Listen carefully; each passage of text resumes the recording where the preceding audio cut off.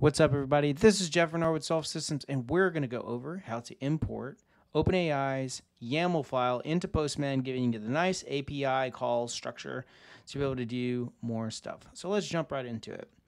So within our browser window here, we go to the OpenAI's GitHub page, and within the OpenAI GitHub page, we can actually go back here and then go to OpenAI API, and then we'll open the YAML file, and then we'll convert it to raw, and then we will copy this here.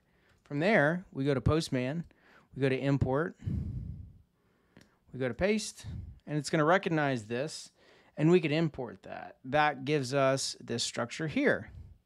So this gives us all of our endpoints that we're going to need and we're going to be interacting with over this series. So let's go on to the next thing in the next video.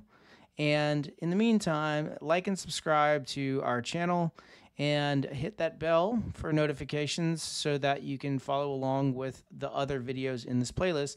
And reach out to me if you need any help with any API integrations, but specifically for OpenAI's API, as that's what we're doing right now for a lot of customers. So thanks, and we'll talk to you soon.